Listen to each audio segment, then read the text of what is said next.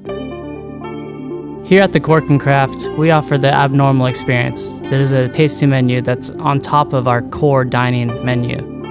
It gives us a chance to allow the guests to trust me to cook with ingredients that I'm passionate about. For this abnormal experience, we're exploring veal. From raw, seared, braised, sous vide, all the way to dessert courses. We started off with veal tartare paired with a fresh oyster, cured egg yolk, whipped herb puree, and a little dry ice to get the guests wowed for the first course.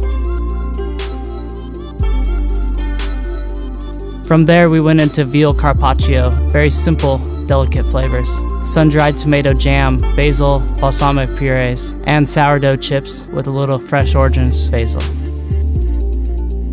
I want the tasting menus to tell a story, so I constantly focus on balance, textures, flavors, and ingredients to make sure that it's consistent all the way through the whole dinner. From there, we rolled into maple glazed veal, pumpernickel soil, fresh root veg, and carrot top pesto.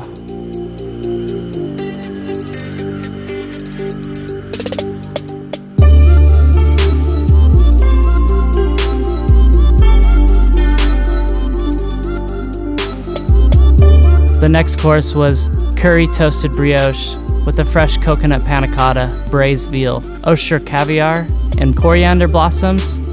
And for tableside aroma, we poured boiling water over kaffir lime leaves and fresh citrus.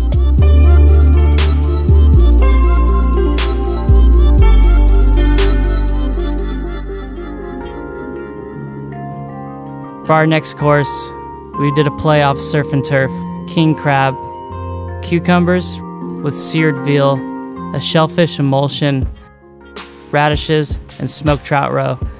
Finally finished with a tarragon yogurt gazpacho.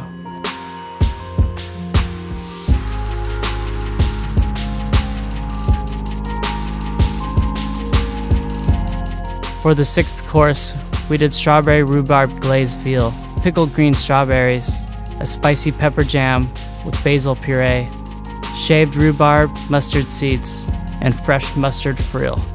It's sweet, sour, with a little bit of spiciness from the pepper jam. It's perfect for the middle of a tasting menu.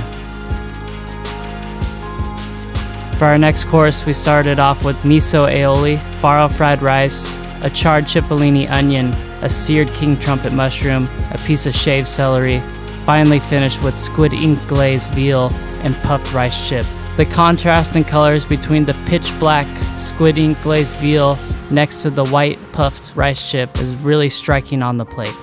For our next course, we used a truffle creme fraiche, a braised veal stuffed pasta, sous vide veal, fresh cherry tomatoes coated in a smoked tomato demi-glaze, some moody blue cheese, arugula blossoms, and then enclosed it and smoked it tableside.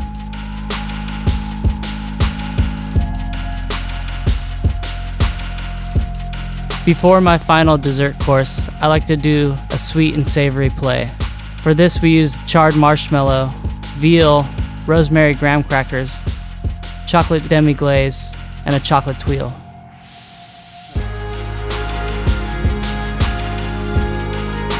For dessert course, I made red velvet cake with the raspberry gastrique, veal fat powder, the veal fat panna cotta, and finally veal fat ice cream.